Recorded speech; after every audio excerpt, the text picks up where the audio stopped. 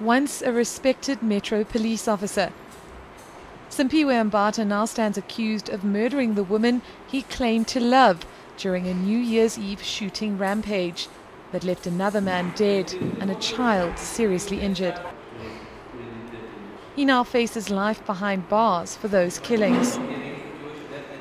We are shocked.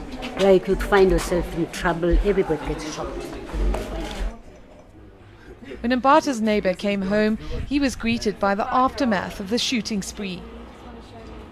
The body was lying here. The head was finding Elaine Lenong's dead body lying underneath his car.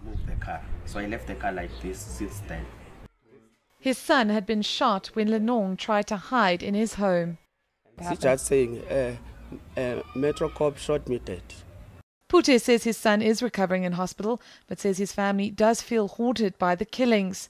The Metro Police Department has admitted that Mbatha used his service pistol to commit the alleged murders. It's very tragic that in the wake of all of the success that we have had over the festive period, and now there are deaths now been caused by officers. Mbatha is not the only police official to be accused of murder over the festive season. 2 Limpopo police officers now stand accused of murdering their wives on Christmas Day and Boxing Day respectively. Both allegedly used their service pistols. Karen Morn, Johannesburg.